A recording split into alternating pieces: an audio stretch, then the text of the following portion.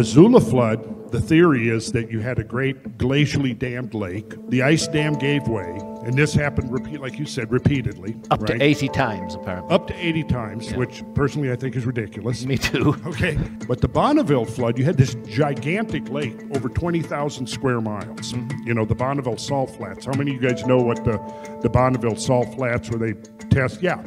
So that was the lake bottom. And if you're traveling in, say, Salt Lake City, if you look to the east up on the Wasatch Mountains, you're going to see two great shorelines etched. One of them is 1,000 feet above the valley floor, and that was the depth of this temporary gigantic lake that formed. It rose up. I suspect that there was probably a seismic event, fractured a sedimentary rock dam to the north.